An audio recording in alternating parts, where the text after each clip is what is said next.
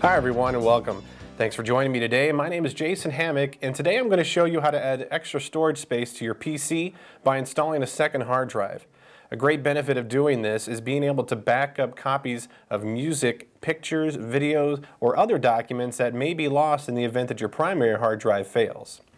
The type of hard drive we're going to be installing today is a SATA or serial ATA drive. This is the current computer standard today, and so all the cables and connectors we'll be dealing with are referred to by that name. The process for this is pretty simple and straightforward and doesn't require an extensive knowledge of computer hardware.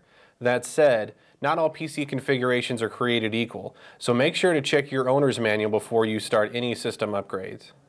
The system we'll be using today in our demonstration is a Dell Inspiron 530. It's a very common setup, very similar to what you would see in most off-the-shelf systems today. There are three key things to check that will be specific to your computer and will determine what you'll need to make this upgrade.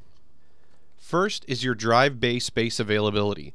In other words, you need to check and see that your computer has an open slot in which to place an additional hard drive. Second, does your computer have an available power connection to power the drive? Finally, does your motherboard have an open data port for the drive? Now, if all of this sounds confusing, don't worry. It'll make perfect sense once we get into it.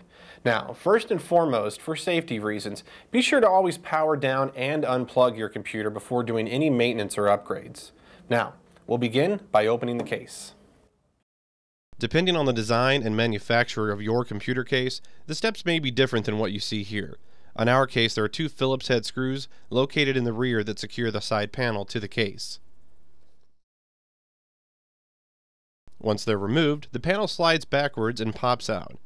Remember, if your case is different or you're unsure how to open it, refer to your owner's manual.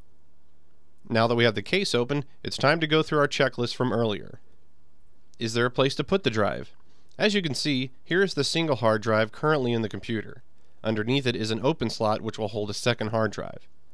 The slots are even labeled for us. Hard drive 0, the one that came with the computer, and hard drive 1, which is where our upgrade drive will go. The arrangement of these slots vary, but they will always be next to each other. Next on our list is to check for a power connection. You should see two cables connected to your hard drive. The larger connector with multicolored wires is the power cable. In our situation, this computer actually has two power connectors, therefore we don't need to worry about adding cables for that.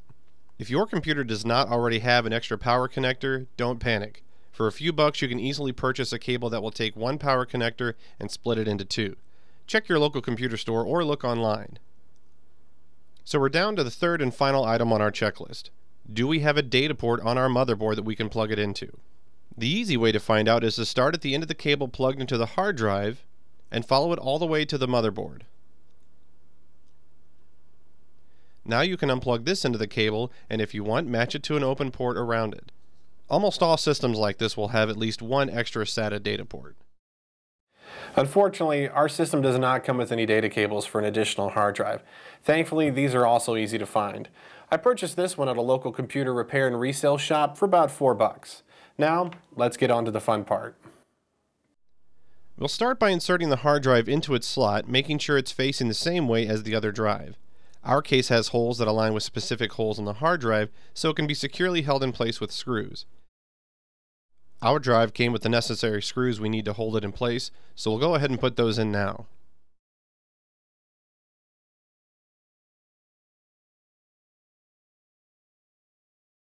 Next, we'll go ahead and plug in our data cable. Locate the data port on the motherboard and plug the cable into it. It will only connect one way, so be careful.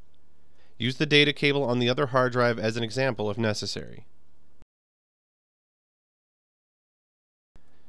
We're almost done. Take the unused connector from the SATA power cable and plug it into the hard drive. Remember, contacts to contacts. If you had to buy a cable for your original power cable to split it into two connectors, don't forget to plug the other one into your original hard drive. Now that all our cables are connected, we need to put the computer back together. For your case, just reverse the steps you took when taking the side panel off at the beginning.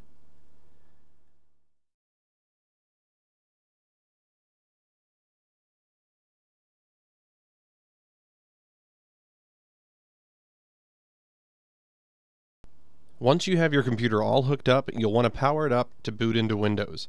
The drive will not be ready to use just yet. Go to the Windows control panel. You'll want to open Computer Management. Depending on your version of Windows, this may be listed under Administrative Tools. In the Computer Management window, select Disk Management. Your new drive will show as an unallocated partition. Right-clicking on this will open your options. Choose New Simple Volume. This will take you through the process of setting up the drive. Click Next. The next page will ask you to specify the size of the drive. Windows automatically will show the full size of the drive. Clicking Next will take you to the option of what letter you want to assign to it. This part is up to you. Choose whatever you like, then click Next. Now you are at the Format page. Leave the options for File System and Allocation Unit Size to NTFS and Default. In the box marked Volume label, feel free to name the drive what you want. A good idea would be something to remind you of what you'll be using the drive for. Click Next, and you will be shown the summary of all the options you picked for the drive.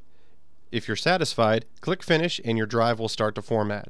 The amount of time it takes to format the drive will depend on how much space is on your drive, so more storage will mean a longer wait.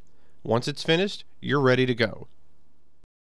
Congratulations! With just a little help, you've just installed and prepared a new hard drive for your computer. I hope this tutorial was helpful. Check back next time when I'll help you upgrade your flux capacitor on your 82 DeLorean. My name is Jason Hammack. Thanks for joining me today.